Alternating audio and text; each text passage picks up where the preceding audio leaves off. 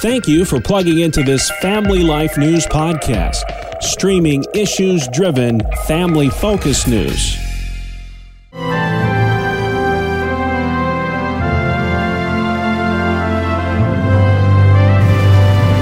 This is Faith Under Fire.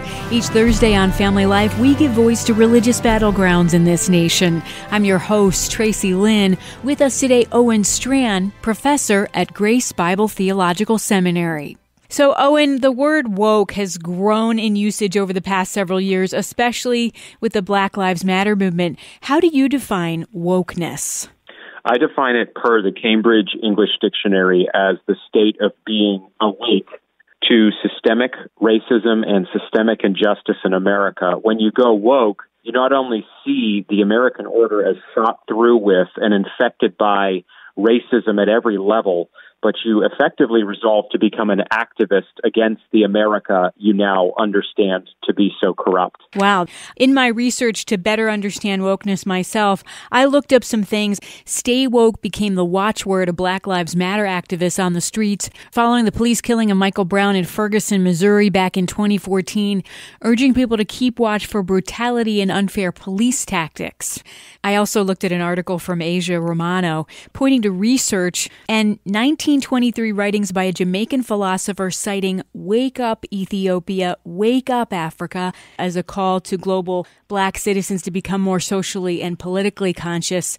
And then I even found a 1938 song protesting the 1931 incident where 9 African-American boys were discovered on a train in Scottsboro, Alabama, with 2 white women who later claimed sexual assault. 8 of the 9 teens who became known as the Scottsboro Boys were convicted and sentenced to death despite evidence. 5 were finally paroled in 1937, with 3 others by 1944.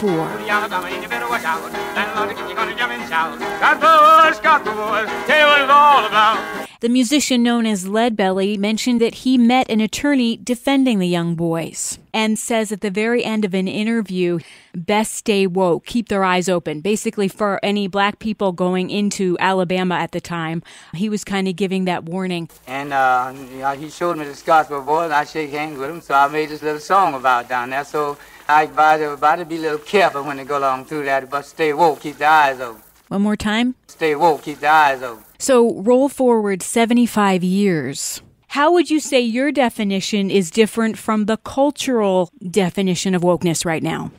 I think the definitions are basically the same, or very similar, at least. But I read the definition I just gave you, being awake to systemic racism, as being basically a bankrupt reality. So what is said to be the reality on the ground, that there is systemic racism in America and in the church. As I show in my book, Christianity and Wokeness, it's possible there could be systemic racism, but it's not at all a necessary conclusion. And that language is derived from Marxist categories and driven by neo-Marxists today. So I don't buy the claim at all where woke people would say, oh, no, that's absolutely the on-the-ground reality in America today. And when you look at police shootings and when you look at household net worth between blacks and whites, so-called, these kind of metrics, you're seeing racism talking. So there's a major debate over how to read data, over whether the data shows this at all. But I don't think America is today systemically racist or unequal in the ways that wokeness does. Thank you, Owen. And one more question. What's a practical first step, maybe for someone listening who has been hurt, and maybe they have been oppressed by people because of the color of their skin in the past?